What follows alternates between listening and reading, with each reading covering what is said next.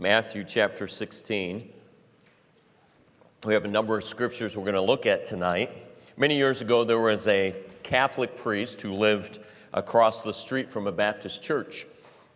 And this is a true story. On one occasion, the Baptist church, I don't know why, but they invited the priest to come over for a question and answer time. I don't know why. Maybe they wanted to barbecue him. All right, but they asked him to come over. And so one of the members asked the priest, we'll call him Father John. They said, all right, Father John, what do you admire most about the Baptist? Without hesitation. And almost immediately, the priest blurted out, freedom. That fast. And you know what? He hit the nail on the head. He'd never experienced it before. He was wishing he had it. Baptists, more than any other religion or denomination, have understood and celebrated freedom from the beginning. As you saw last week, it is not in ourselves. It is founded in Scriptures, in the Scriptures. The Word of God has the power to bring freedom to an individual, which can spread throughout a society if it is allowed free course. If it's not allowed free course, it still provides freedom to the individual. It's an amazing thing. I mean, so people in China, they have experienced, the Christians over there have experienced freedom. They've experienced a spiritual freedom even though they are oppressed. They understand that freedom because they have found Christ. But when a society allows the Word of God to have free course, then what happens is even in a society, the effects of biblical freedom can spread. What we have seen, and we have basically for the last about 5 years, we have pounded this in our church, and we've tried to present this to you so that you are understanding this, and we're trying to caution our families and caution against the world. What the world has done basically for now a half a century. So think about that. For 5 decades, biblical freedom has been pushed down in America. It has been pushed down. Whether you know it or not, it has been pushed down. So the effects, we're going to read an excerpt at the end of our message from a man named Robert Winthrop. And he explains what happens if you suppress the Word of God. And so tonight we're talking about, we said there's 4 essential freedoms that are basically ingrained into Baptists. Last week we said Bible freedom. Tonight we're going to talk about soul freedom. Next week, church freedom. And then in June, probably closer to July 4th, we're going to talk about religious freedom.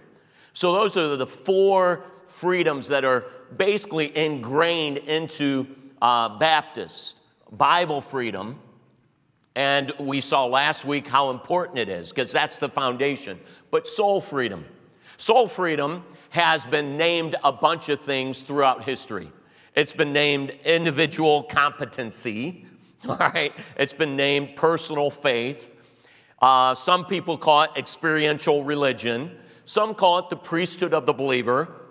Some say individualism and religion, but we call it individual soul liberty. So individual soul liberty. Where do we find this? We find it in Scripture, but I'm going to take you to a passage that most of the time we don't look at for soul freedom. But it's interesting, Jesus kind of introduces this to his disciples. Look at Matthew 16 and verse 13. Those of you that went on the Israel trip, I can still picture this. All right, this is one of my favorite places in Israel, Caesarea Philippi. All right, Caesarea Philippi, in verse 13, when Jesus came into the coast of Caesarea Philippi, he asked his disciples, saying, whom do men say that I, the Son of Man, am? So he's interested in what people are saying about him. So they said, some say that thou art John the Baptist, some Elias, and others Jeremiah, or one of the prophets. Then Jesus turns it personal to soul freedom. Look what he says. But whom do you say that I am? You know what? It's a personal thing. It's an individual thing. Christ cares what you think. He cares about your opinion, and it is important that you have an opinion. And soul freedom is very important. It's one of our tenets. Baptists have often been accused of being excessively individualistic. This idea of soul freedom was fought for by our ancestors in two areas. They fought for it in believers' baptism and the individual right to worship. So believers' baptism, you can go way back into Europe. And soul freedom wasn't allowed. In fact, you can look up John Calvin and Martin Luther and Zwingli. Those were all leaders in the Protestant movement, and they didn't like the idea of soul freedom. And you know why they didn't like the idea of soul freedom? Because of what happens sometimes. You know what happens with soul freedom? You get a whole lot of nut jobs. And guess what we have in Baptist? A whole bunch of nut jobs. All right? You got Westboro Baptists who basically are completely ridiculous. There's probably a whole bunch of insanity. They all should be checked into insane asylums. All right? So you have that. And why is that? Because we believe in soul freedom. You should be able to worship God the way you see fit. Now, I should be able to make fun of anybody that I see fit, but here you have Westboro on this side. But then, you may not know, he claims to be a Baptist, so that's Westboro, and they're like extreme, they're radical, they're crazy. Then way on the other side, guess who claims to be a Baptist? Rick Warren. You might not have known that. Rick Warren, basically one of the largest, I guess it would be, the largest Baptist church in America, runs it, and it's crazy. I mean, you can look it up, he's got probably 10 or 12 different types of venues. I think he has a Hawaiian venue. He has a rock and roll venue. He has a traditional venue. I don't know, maybe a seance venue. I mean, it's crazy, all the different services that he has. And he's so close to not even teaching salvation. I mean, he borderlines right on heresy with a lot of his stuff. So here you have all these extremes. And you'd say, why has that happened in Baptists? Because we believe in soul freedom. So Zwingli and John Calvin and Luther, they didn't like that idea. They said, man, you allow man to just worship like he wants to. Guess what's going to happen? There's going to be a bunch of crazy people. Yep, it is. But we believe we have a biblical basis for it. We believe that that's Bible. So you can go over to Switzerland and Zwingli, there's a statue of Zwingli, and I believe he's either holding the Bible or holding some documents, and he's holding a sword. Because basically, you're going to believe what we do or we're going to kill you. All right? It was, that's how you implement these things. So they believed, even when they came over to America, the Puritans even believed this, they were getting away from the Anglicans, and they said, they are crazy. They're making us do things that we don't believe we should do in worship. So they came over, and they established a state church. Massachusetts, look it up. That's what it was. It was a state-run church. And so then, and I'm thinking of going down, since the governor's crazy anyways, I'm thinking, why not go down there and institute this? At least we'll get some funds. But basically, some of your taxes was separated and went to the church. Not a bad idea. All right. I'm thinking, let's do that one. All right. I might find that in Scripture some way. I'm thinking I can yank a pass. No, I'm just being serious. No, just joking. But guess what? They had a state-run church. Some of their taxes went there. And actually, in Georgia, you can look this up, in Georgia, if you didn't go to church, if you were, I think, in politics and things like that, if you didn't go to church on some Sunday, they would go and find you. You say, well, it's state-run. Baptists have always held to soul freedom. It's not by constraint on the outside. I believe it's something that happens from the inside out. And it needs to happen. It's a balance. All right, I understand that. But we're going to look at that this evening. Pray that this evening, as we look at this idea of soul freedom, that it would help us. It would help us to understand what we have the heritage we have, but then how important it is that it stays that way in America. Soul freedom. Heavenly Father, I pray that you'd help us this evening as we look at this concept. Give us wisdom and guidance. I pray, Lord, that we'd be able to clearly define this through Scripture and through history. And Lord, that it would help us in our lives as individuals, help us to understand how important it is. Lord, as always, do that which I cannot do, and that is speak to hearts. We ask and claim your power in Jesus' name. Amen. So we have 4 points. If you copied the outline down, there's 4 points. The first one is soul freedom defined. And so I came up with a definition. So soul freedom, it's the belief that man was created individually by God. So we kind of believe that. So that individual creation, soul freedom is that man was created individually. He was fearfully and wonderfully made.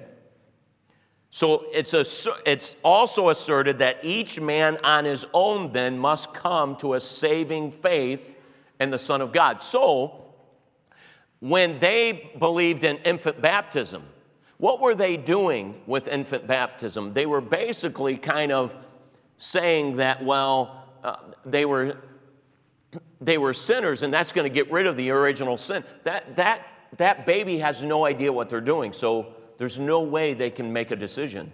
That is a Baptist thing. We're like, no, you can't do that because it's an individual thing. That's why even we're careful when we deal with somebody. As I was dealing with this man after church this morning, I went through the thing and I said, now, this is something you have to do, and I'll help you, but I want you to pray to God. I don't pray and call out to God. You got to pray out to call to God. And what was interesting, as we were going through Scripture, he had a lot of Catholic background, and so he was tying baptism to salvation. And I said, I think your problem is that you think baptism gets you saved. So we went through the plan of salvation, and when we got done, he looked at me, he goes, that's it? I said, yeah. He goes, that's really simple. I said, it is. It is very simple, but that's what you have to do. And it's an individual choice, though. It's something that each of us have to do. So soul freedom defined is it asserts that each man on his own must come to a saving faith in the Son of God, and each individual is allowed to worship God as they see fit. So I mentioned this last night in prayer meeting. You can look it up. There's actually a website that has copied and put all these so you can read it through.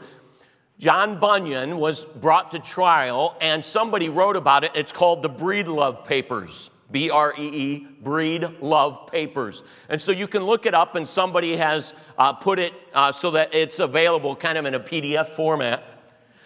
But the Breedlove Papers are recording John Bunyan coming before Judge Wingate.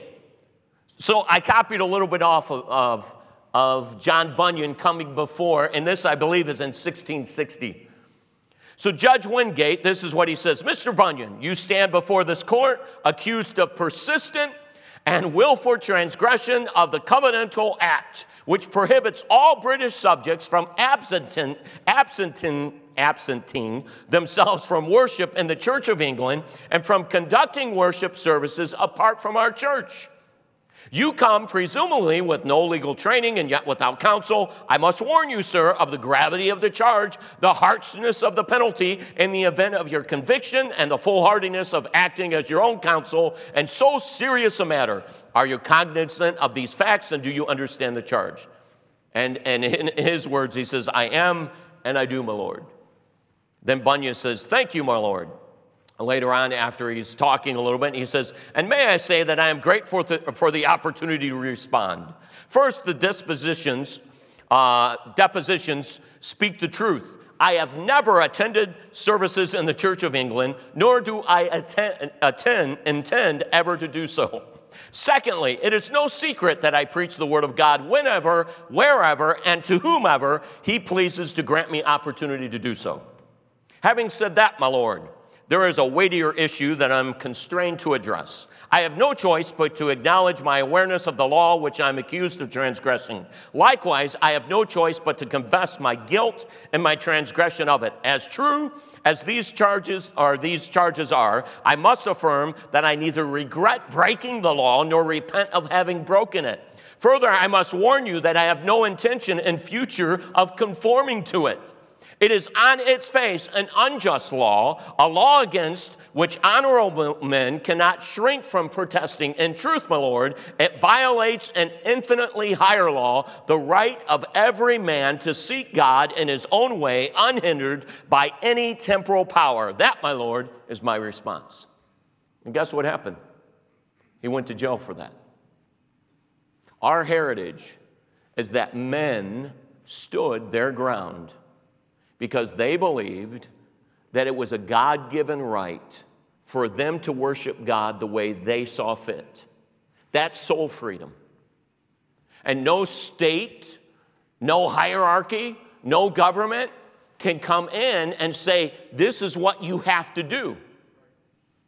And in fact, we were reading about this. So if you haven't followed a little bit with Queen Nero in Chicago, so one of the churches, she's like, I don't know, has an axe to grind or a torch to light, is a Romanian Baptist church. Romanian Baptist church. So yesterday night, she enforced and sent her hit squad out, and within 3 blocks of the Romanian church, she blocked off no parking, so that they would have to violate that if they parked in there. And they interviewed the Romanian pastor. What's interesting is, he says, you know what? We do some online. And it's fine to do some online. But you don't understand, I have some of my congregants. Guess where they came from? Communist Romania under Ceausescu in the 80s. And he said, I can't do this to them, because they keep saying, this is how it started over there. Unbelievable. So they're saying, no. We have to have church. We're not going through this again. It's amazing, because guess what they learned? Soul freedom. It's a Baptist tenet. Praise the Lord for men that were willing to pay the price to give us this blessed truth of liberty of conscience, soul freedom. So that's defined. Secondly, soul freedom displayed through history. I'm going to give you 3 examples. We may not do all of them, but I'll quickly go through. I listed them out on the outline because then you have their names and you can look it up as far as Baptist history. There's 3 men. There's Roger Williams. He lived from 1603, they say, maybe to 1683. There's Isaac Backus. He lived from 1724 to 1806, and then John Leland, 1754 to 1841. So Roger Williams. Williams, who had developed a reputation for scholarship and piety as a clergyman in England, brought his family to a colony to Massachusetts, basically right after it had started. Winthrop, who knew him, held him as a godly minister, and the Boston church immediately offered him a post. It was one of the greatest positions in English America. They offered to Roger Williams. Williams declined, spurning the church as insufficiently committed to the proper worship of God. And this astonishing charge would put him at odds with the colony's leaders till the day he died. Williams did not differ with them on any really point of theology, which is interesting, all right, because today we would differ with some of their theology. Williams at that time really did not differ a lot with their theology. They shared the same faith, all worshiping the God of the universe, seeing God in every facet of life, seeing man's purpose in advancing the kingdom of God. But the colony's leader, both lay and clergy, firmly believed that the state must prevent error in religion. They believed that the success of the Massachusetts plantation depended upon it being from the top, from government. And that's why they were establishing that. Williams believed that preventing error in religion was impossible. For it required people to interpret God's law, and people would inevitably err. And guess what? That happens. In Baptists, you have that today. All right, I'm sure in 50 years, people are going to look back at our era, and they're going to see, oh, you know what? They probably were a little off on that, but we talked about that last week. That's Bible freedom. Bible freedom, and we go back to that Gainsborough Confession in the 1600s, and the Gainsborough Confession, it says that the Lord will lead us, or the Lord will make known, or it will be made known. So the Bible has the authority to change us. So as I come to Scripture, sometimes I look at it and I'm like, wow, I guess that is a little different than what I thought. Why? Because the Bible has the authority to change me. And sometimes you're going this way and God's like, no. Why? Because we're human. God is infinite, right? God is omniscient. God has all the wisdom in the world, but guess who he gave his word to? You and I, who are a bunch of imbeciles. Right? We don't have all knowledge. And so we have to understand that sometimes that's going to happen. We're going to be in error sometime. So William said, it doesn't matter. Then the government, you think that there's going to be a perfect government? No, there's not going to be that. Not going to be a perfect government. So he therefore concluded that government must remove itself from anything that touched upon human beings' relationship with God. A society built on the principles Massachusetts espoused would lead at best to hypocrisy, because forced worship, he said, stinks in God's nostrils. That's in his words. He said, forced worship stinks in God's nostril. What he said is, you can't force this. It's got to be something God does in the heart. Now, should we preach hard? Yes. And should we preach on holiness and we preach on God's purity and we preach on God's judgment? That's what we do. But when we come to an invitation, we're not saying, you better get down here right now. We can't do that. Why? Because we believe in soul freedom. It only is good if God is doing the work. God has to do that work in the heart. So Roger Williams, he's one of the guys we look to in history, Baptist history, that helped us. Isaac Backus.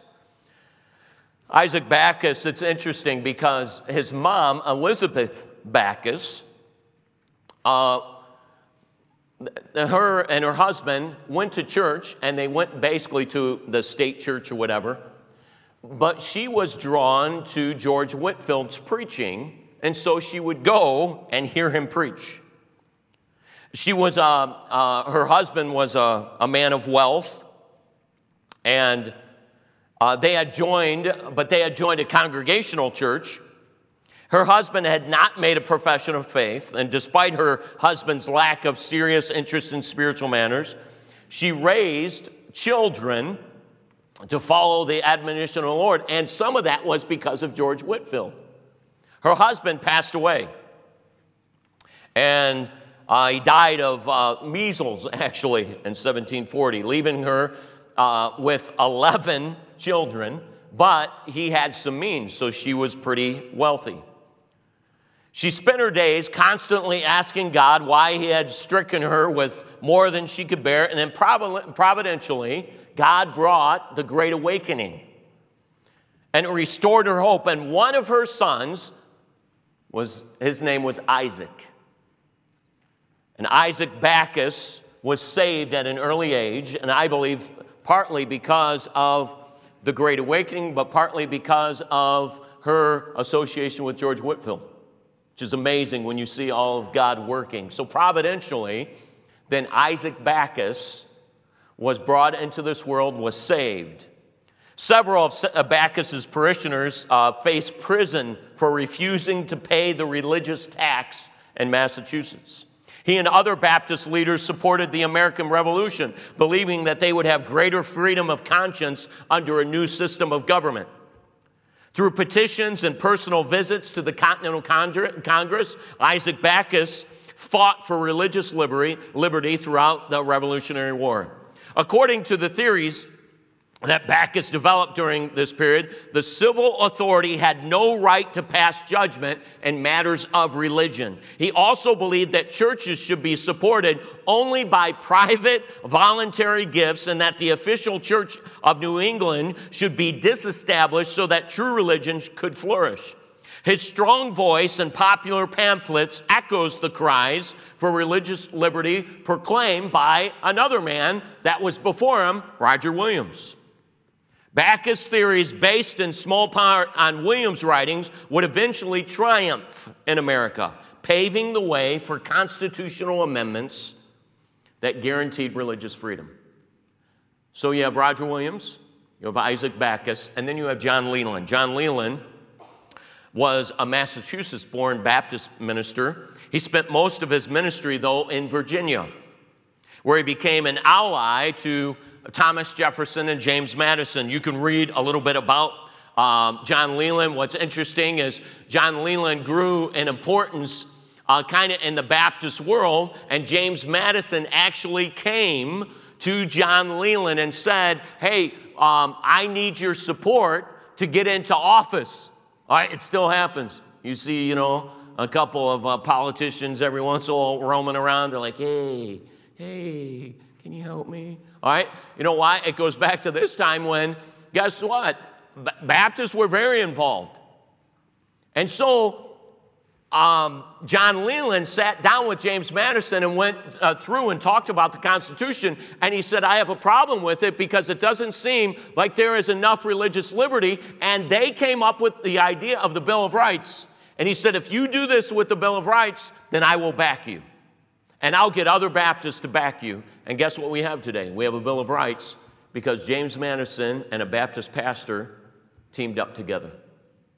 John Leland. Leland was a key player in convincing Madison to include a guarantee of religious liberty.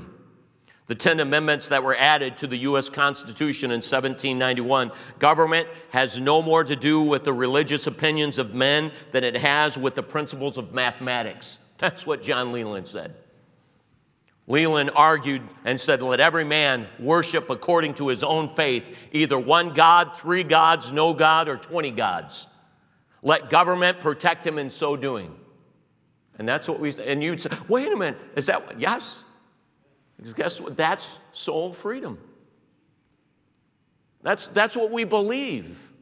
That's what America is built on.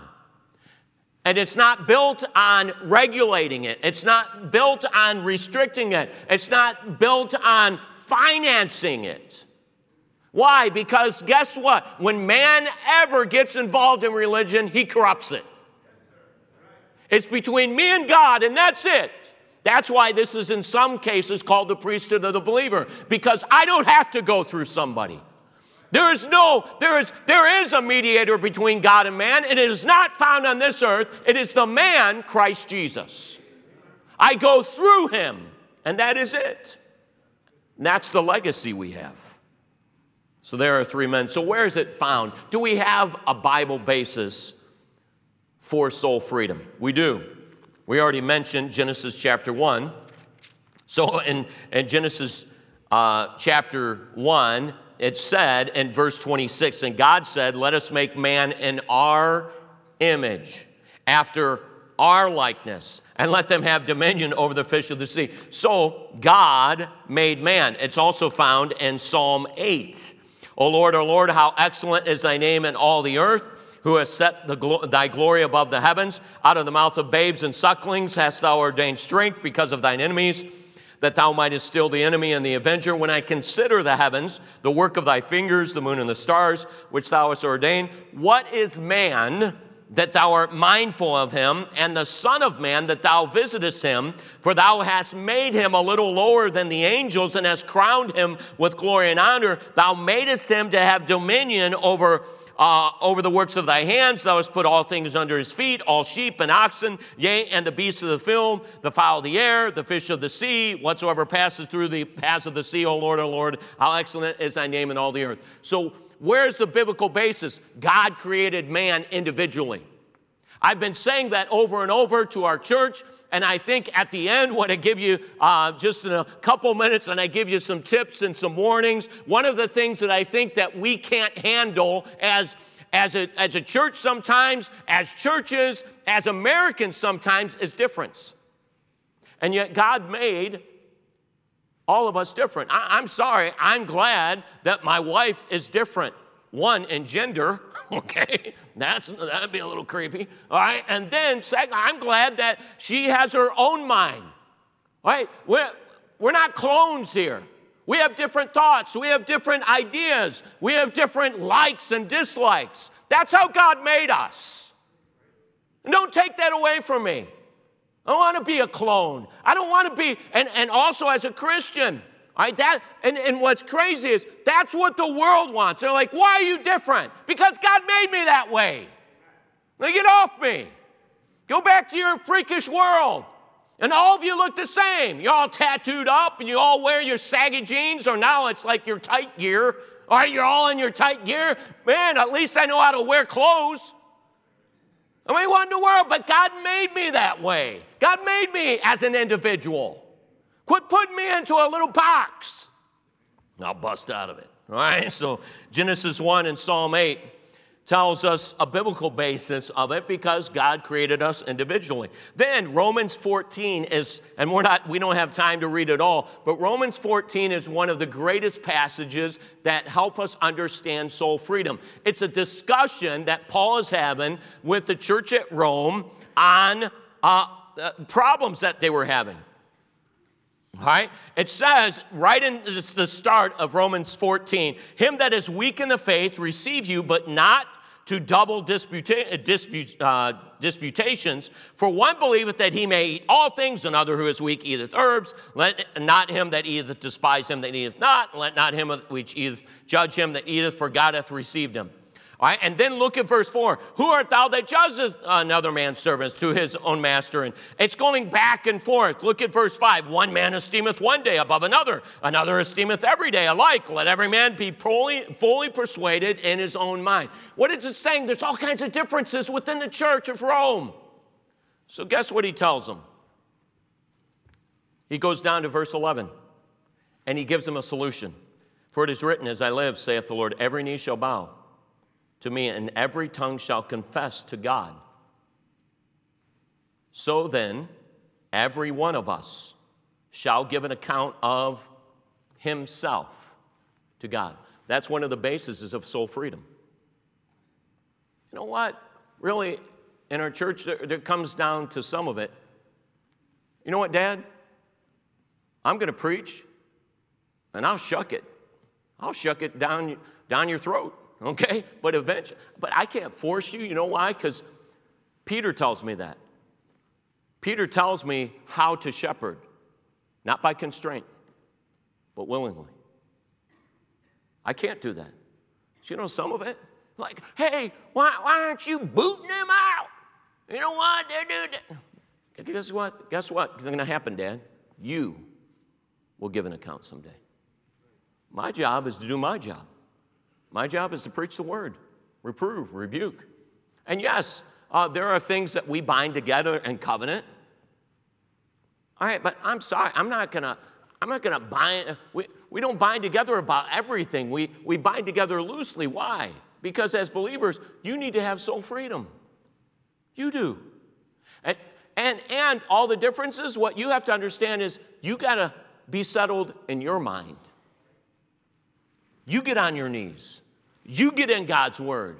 You determine what God has for you. And that's, even our young people here, it's always like, well, that church or this rule or that. You know what? You're going to answer to God. You're gonna. So then every one of us will give an account of themselves. No, himself. Isn't that personal? That's soul freedom. You will answer to God for what you do with God. Every one of us. It is sobering. This passage in Romans 14, it's one of the greatest passages teaching us that individually we answer before God. This concept of individual responsibility instead of collective responsibility is imperative in a believer's growth. It is also imperative to a nation's development of a strong citizenry. We've laughed, and this idea, so this is a Bible basis. I'm not making this up. We are all individually made. We all know that. God didn't just at the beginning of time say, poof, all right, there's a bunch of people. No, we were individually made by God. He formed man. That was his desire. And even the psalmist said that. We were fearfully and wonderfully made. And then every one of us will give an account. And so this collective thing, isn't that that crept into our society? Remember in the 80s and in the 90s? All of a sudden, we're getting these ridiculous lawsuits. Even now, I don't know if you've seen it, but I mean, there's a, what do they call that? It's a group of lawsuits, all right? So it's a whole group of, it's some lawyer that's going to make a huge paycheck, all right? But then everybody basically gets like $5, but the lawyer gets like $500 million, all right? And he's like, hey, yeah, you've been hurt. And so they're suing Johnson & Johnson, who makes baby powder. You might have gotten something from, I'm like, it's baby, I don't know. I mean, it was padded on my rear when I was a baby. How do I know? I mean, what is up? But you know what? I caught something from that. Yeah, I'm twitching. All right, well, you always twitched. All right, they're like, you know what? You were always a freak. But now, all right, so I think something happened to me, so I'm going to get in on that and get my $5. Or then they're suing Roundup. Yeah, you tried to kill those weeds. Yeah, you did. And you weren't having your facial protection on properly. Nah, in the COVID-19 days, you would have been spared. But guess what? You were out there killing them weeds like death to you, and it was like, ha, ha, ha, ha. And it came back with vengeance down your throat. I don't know who in the world, some lawyer, but guess what I did? When I went to the store and I bought Roundup, I chose to buy it and spray my weeds and kill them. But somewhere in America, we don't take personal responsibility for anything, for nothing. And why has that happened? Because of Bible freedom. When you restrict this, you restrict understanding. Because everybody is responsible for their own actions. Right, eventually, all right, as teenagers, all right, parents have a responsibility in their home, but as kids grow up, guess what you have to do? You have to decide, young man and young woman. You have to decide on your own what God has for you. Not mommy, and I can pray with you, and actually there's biblical instruction on that, and we're going to talk about that in just a moment. But I get tired of young people that grow up, and it's not just here, it's basically everywhere. Everywhere, because it's our society, it's everybody else's fault that you're a loser. Actually, you were a loser when you were born. That's biblical. You were born from Adam, and you're a loser. All right? Now, guess what? Then you need to work at changing it. You need to understand that there's consequences, and the Bible says there's consequences for sin. And when you go down a road and you sin, own up to it. Take your medicine, suck it up, and get off your duff and go back and serve God again. But we have a society like, I don't know, my back hurts. I think it's from wrestling. Like, for real? Your back hurts from wrestling? My back hurts and I never wrestled. All right, some of it is because, you know what? I ate a pound of cake last night. All right, and all of a sudden it went straight to my back. All right? I mean, some of us, it's silly. We're always trying to find excuses. There is a Bible basis. Genesis 1, Psalm 8, Romans 14, 2 Corinthians chapter 5. 2 Corinthians 5, another Bible basis. a verse, for we must all appear before the judgment seat of Christ. Who's the all? All of us, all Christians. That everyone may receive the things done in his body according to that he hath done, whether it be good or bad. You know, you will stand yourself, not collectively, yourself. That's what we have to understand. There's a Bible basis for soul freedom. So lastly then, what are some tips and some warnings? As what we said is soul freedom is probably one of the most dangerous things that is out there. Why? Because this is what people, well, hey, I'm just doing my conscience. Well, your conscience is warped, you idiot. I'm like, what in the world? But now I can't say anything. Well, this is how I worship. Like, well, yeah, but I'm going to preach down your throat. Why? That's mean. Yeah, because I'm allowed to be mean. All right, because I'm individually made and God told me to be mean to you. All right, so get off me. Like, individual, all right? But so what are some tips? Well, here's a couple tips. Learn to appreciate differences within our church family. Learn to appreciate differences. You know, there's going to be differences of what people like in colors. All right, there's going to be differences in person. All right, what if all of us were like me? Unreal. You know, all right, we'd have a perfect church. All right. Unbelievable. No, but that'd be ridiculous. All right, what if they were all, I mean, we could pick somebody. All right, what if they were all like Mary? Oh, my word. All right, there's Mary. All right, we'd be like, no, please be quiet. All right.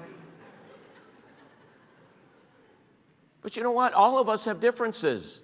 And why can't we enjoy that? Why can't I enjoy that somebody likes something a little bit different? I mean, there's differences and there's some differences. And now, there's Bible principles, and we can't go against those Bible principles. And that's what we'll touch on in one of the warnings. But learn to appreciate differences within our church family. Also, learn to appreciate differences within our church brethren. You know, there are things, Jerry Ross and I are good friends. Every once in a while, we'll text each other some stupid thing. Because we're both, we don't like texting. We don't like really anything social media at all. But once in a while, we just like irritating somebody. All right, so we'll do that. But learn to appreciate differences. We're very different. He's country. All right, he keeps on joking. He and Pastor Sins are trying to teach me how to hunt. I grew up in Cleveland. I'm like, you know what you did when you heard bullets? You ducked. All right, that's what you did. You didn't, you're not trying to hunt. I mean, man, you hunt somebody, all right? All right, you hunt people, all right? But you don't, I mean, I'm not, and I told him, I said, at my age, I said, I'll just go and irritate the animals. All right, that's fun to me. All right, I'll throw something at them or do something like that. But I appreciate the differences even in our church brethren. And he and I have talked, and we said, you know what's irritating is some people highlight, it seems like all they highlight is the differences. He and I basically, we said basically there's almost everything we talk about, 99-something% we agree on. But people just like jump on the little, like, oh, really? You believe Moses in the burning bush took off he had open-toe sandals? Oh, no. You're saying he had closed-toe sandals? Oh, that's it. I'm done with you. All right, that is over with. I'm like, it's sandals. But that's the way some of us are. It's so petty. Learn to appreciate differences within our church brethren. Then learn to promote unity within our church family. Unity. You see that in the book of Acts, there's a unity that comes together, and that's what we should be promoting. So that's some tips. What are some warnings? Don't use soul freedom to become anti-authority. That is a separate issue. That's in the Bible too, and you've heard me preach it. There is authority. So don't come and like, oh, you know what, I'm not obeying my parents because it's my conscience. I'm pretty sure there's something in the Bible about it. Bible doesn't contradict itself. So there still is authority. So that authority is given to you to help guide you in your worship and in the proper way. So don't use soul freedom to be like, oh, you know what, I disagree with you. Well, when we have Bible to back up something, then you need to follow it. That's what you need to do. Don't use soul freedom to be anti-authority. Then don't use soul freedom to become hateful to others who oppose you. Because guess what's going to happen? You're going to have people that disagree. All right, in the theological world, we have guys that are becoming Reformed Baptists. And Reformed Baptists, I think, is very dangerous. Actually, in my mind, in honor of Roy Thompson, and I think I want to do it. It's slowly building, but Roy Thompson, if you knew him, could come up with some witty things, all right? Well, there's a witty article that is in his flavor. It is things that I'd love to do, but the Bible won't let me do, all right? And one of those is be reformed. I'd love to be reformed. You know why? Reformed, basically, you come to church on Sunday, and then the rest of the week you chuck the Bible and you do whatever you feel like. So you go drinking, you chuck standards, you live like the devil, you can do almost anything. And I'm like, you know what? Man, I know why even some kids that have grown up here all of a sudden are reformed. You know why? Because basically you can say that you believe Scripture, but you don't practice it. But the Bible won't let me do it. So a big leader in Reformed is John MacArthur. Now, I don't listen to him. I'm not going to follow him. But I've had some people that have told me, some pastor friends are like, you know what, I don't think John MacArthur is saved. I'm like, you know what, you're an idiot. You're an idiot, and so is John MacArthur. All right, both of you are. Because guess what? I mean, just because someone opposes you, don't become radical. Well, you're not saved.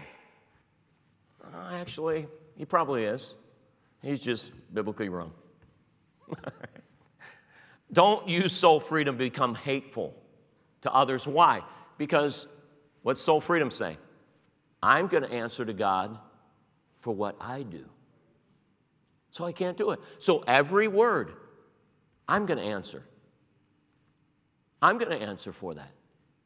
So you may have a brother or sister that is going against God. I understand it's hard. But remember, when you deal with them, you should be firm and you should be biblical, but you're going to answer for your actions. Remember that. Remember that. Then, thirdly, don't use soul freedom to make allowances for your sin. I've had people that are like, oh, you know what? This is just something I've come to. I believe that Jesus, when he turned the water into wine, it was just a boatload of fresh wine, and I'm just drinking. I'm like, oh, no, did you study the words? Like, yeah, so I'm a drunkard. No, that's not what the Bible's. All right, the Bible is clear on things, so don't use the idea of soul freedom to sin. That's not what it's there for. Soul freedom is so that you can worship God yourself. And also, you'll answer to God yourself. Don't use soul freedom to espouse the belief in self-sufficiency either. All right, I have soul freedom. And that has it kind of makes us individualistic and independent, doesn't it? Independent Baptists. But as I've told my staff, I believe some people are Baptists just because the word independent is there. They have no idea what Baptist means. They have no idea what church means. They really don't have any idea of theology. They really don't know that the Bible is involved. They just heard the word independent. They're like, yeah! Oh, I'm independent! I'm like, I don't know. I'm thinking that they're just like, yeah! All right, and they're on their Harleys. They've got leather. I mean, they're shooting. Yeah, I'm independent. All right, and the flag. Anytime the flag's all around their house. I'm like, I don't know. I mean, I never hear you talk about Bible, but like independent. But that's the way some of us are, and that's what's kind of happened in America. In America, we've jumped on the independent. But we forgot that there's a Bible involved. We're not self-sufficient.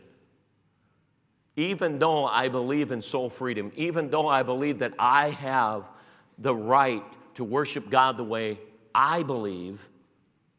It's actually, I'm still worshiping God, and I'm dependent upon Him. I'm dependent upon God. Saw a bumper sticker one time. It said this, real bold, make up your mind. I think it was trying to get a point across. The Old Testament equivalent is Joshua 24:15. Choose you this day whom you will serve. The Baptist word for the world is that each individual is free to make up your mind. You are. But you're going to answer for how you make up your mind. You're going to answer for it. You will. Not mommy, not now. There is some responsibility there. I understand that. But that's what we have got to understand. And that's why as a pastor, I hope, and I understand that sometimes, all right, I'm not a light preacher, I would say. I really am passionate and intense on, have an intensity on Scripture, and I love it, but I can't force you. I can't do it. I can't force you to love God, because you know all that, the only reason you're doing it then is, does the pastor know? That's a bad sign in a church. Because guess what? God knows. He knows. He knows what you're doing. Some people will do almost anything to avoid responsibility in their life. They'll quote other people. They'll talk like other people. They let other people talk for them. They even let other people choose for them. Sooner or later, the question that Jesus said to his disciples has got to resonate in your little brain. Whom say ye that I am? It's your choice. You have to decide. Robert Winthrop lived in the 1800s. He served as Speaker of the House. He was also a senator. He gave an address. Think about this. A senator today doing this. He gave an address at the Massachusetts Bible Society in 1849. What he said in that address is a fitting conclusion. This is what he said. All societies of men must be governed in some way or other. The less they may have of stringent state government, the more they have of individual self-government. The less they rely on public law or physical force, the more they rely on private moral restraint. Men, in a word, must necessarily be controlled either by a power within them or by a power without them. Either by the word of God or by the strong arm of man, either by the Bible or the bayonet. You know what we're experiencing in our society? We put this aside, Bible freedom. And what this world did not understand is when you restrain this and restrict it, what you are not doing is having teaching on temperance, on self-government, and self-restraint, because that's what the Bible brings into a society. And that's why for the last couple weeks I've been trying to tell you, as our society, and I understand a lot in the world, they don't understand this. But I don't have a problem, and I told our church members this, I don't have a problem you sitting up in the balcony, you're saying, you know what, I'm a little skittish about the coronavirus. You can sit out in the parking lot and listen in the parking lot, and you can go down to the chapel and ask Joel to live stream it, but that's your choice. Why? Because our church, we've tried to instill in our folks a biblical freedom, an understanding of personal responsibility. And you know what? Eric knows this. Our insurance contacted us. Like, oh, you better be careful about this, you better be careful about this. There's certain things that if you do them, we're not going to cover you. I said, I don't care. Baloney. I don't do things for our church because of insurance coverage. We make a decision because of the individual responsibility and freedom of our members. And if they got to take our building, they take our building. Because you know what? We have a heritage of men that said that soul freedom. It's bound and found in the Word of God. It transfers to a people when they try to follow the Word of God. And each and every one of us will give an account of himself before the Lord. So my question then as we close, whom say you that Christ is? Because you will answer. You will answer. Heads bowed, eyes closed. Heads bowed, eyes closed. Thank you for your patience. And hopefully, there's a lot of reading.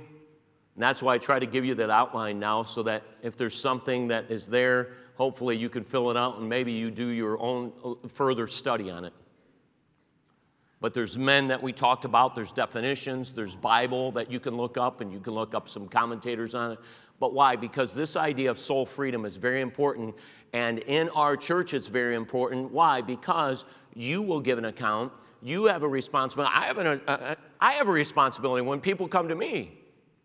I was talking with a church member recently, and you know what? They have their own conscience, and I mean, their own children are trying to ask them to go against their conscience.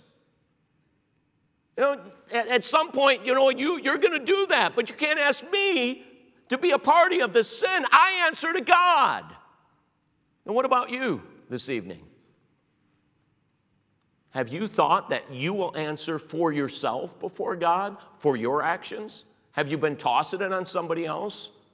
Personal responsibility is tied to our soul freedom because it's also personal accountability. Maybe this evening God dealt with you. May God help us to become better students of the Word, better students of history, so that our church can become stronger, a better lighthouse, so that we can help our community become better citizens.